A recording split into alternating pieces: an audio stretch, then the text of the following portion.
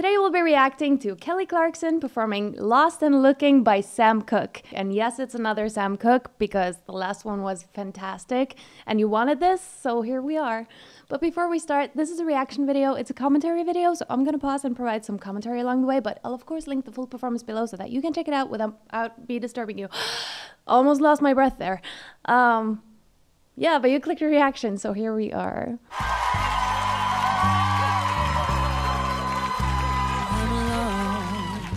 And I'm looking for my baby.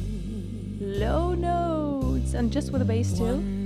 Two basses here. My baby. Sorry, I was talking. I have to hear that again. I'm so sorry. I was just caught up in how low her voice was, and also that she's just singing with the bass, upright bass, stand-up bass. Am I saying that wrong?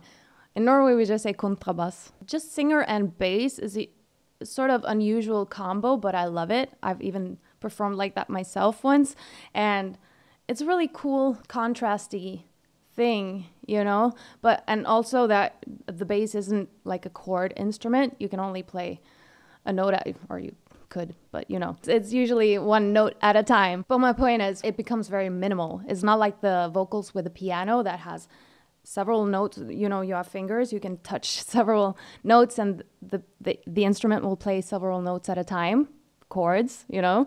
Yeah, so or with the guitar it's the same thing. But if you have like a voice and another instrument that only plays like usually one note at a time like this, it's very minimalistic, and it's really cool because then we get to really hear those low notes of her, you know. Let's go back to the beginning. I'm lost and I'm looking for my baby. Slow vibrato. Wonder why my baby can't be found. With that little. I'm lost and I'm looking for my baby. Here she switched between her chest voice and up into her head voice, and even gave us a little like growl in between there. So we have two different vocal qualities and like an effect seamlessly done. She didn't have to use her head voice here. Like it's not a very high note that you have to sing quietly.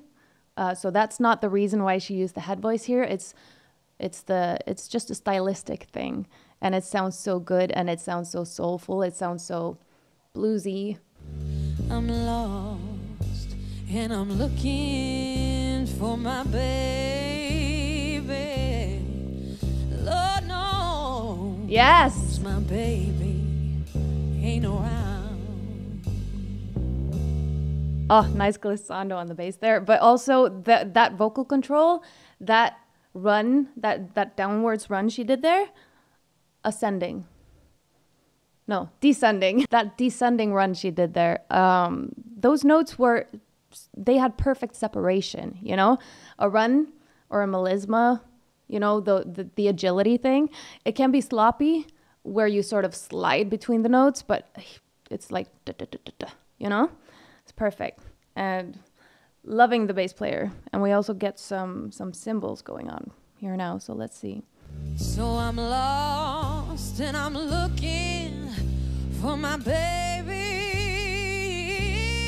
Yes. Wonder why my baby can't be found.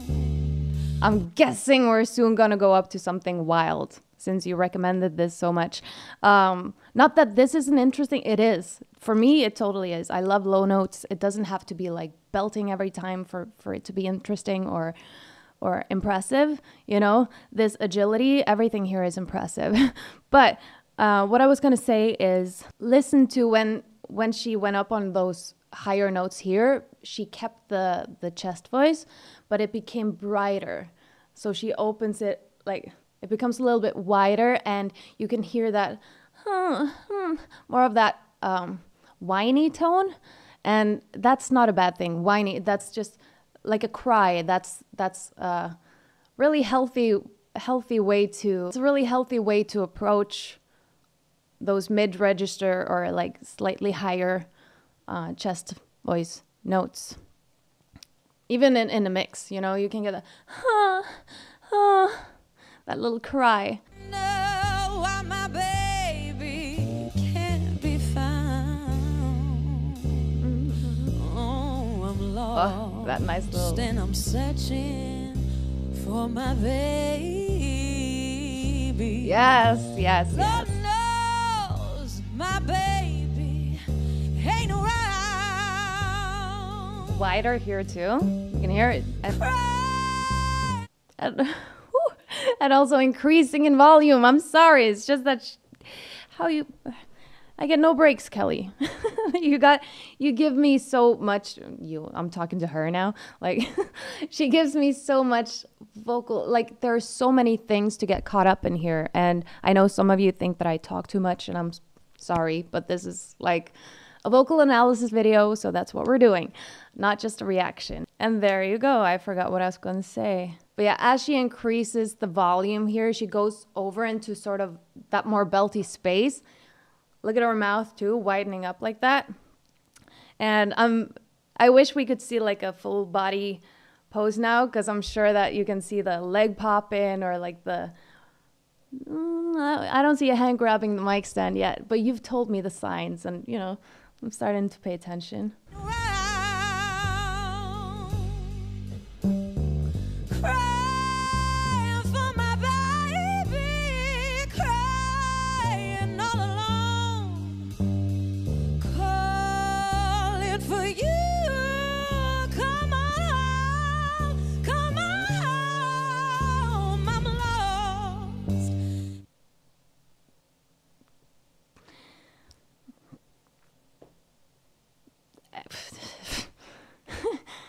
Okay, where do you start with something like that? That was the transitions between like her vocal qualities is insane. That first like up to her like I'm lost for words right now. Up to her head voice. For fuck's sake. You leave me speechless. Oh my gosh. Yeah, that first flip up to her head voice, and then straight back into her head voice again. And then the next time she went for a higher note, it was this piercing, like, perfect belt. The belting queen. But the way that she can just, because these are some intervals, you know, masterfully done. Like, doesn't miss a single note, and every note is so distinct. It's clear. It's there. It's where it's supposed to be, you know? Whew. Packing all this heat. Calling for you. Come on, I'm lost, and I'm calling for my baby. Into that airy head voice. Won't you please come on home? I'm lost. I'm sorry, but that is just wild. That control and those high notes there, they're so like thin. Not thin in as in bad vocal quality, you know, they're very full sounding, but they're very low in volume. Like, they're so quiet. That's what I mean. They're so quiet, but the pitch is just right there. It's so connected. It's so on. And with the control, that's insane. Like, I sound so smart right now, right? Whew, sheesh. But oh my gosh, this, I've said this for so many karaoke's, but like, it's a vocal masterclass. So many times it's a vocal masterclass, vocal masterclass, because you get so many vocal qualities, and it's not just that she's able to transition between them like in a ballad or something. This is quick transitioning, and it's like big intervals that she just boop, boop, boop, switches between, you know. Oof. She's literally insane. Won't you please come on home? The clarity, you know?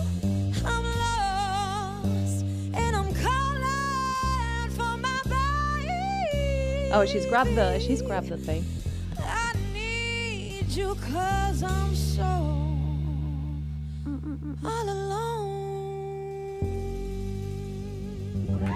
Again, it's so quiet, but so controlled. Oh my gosh.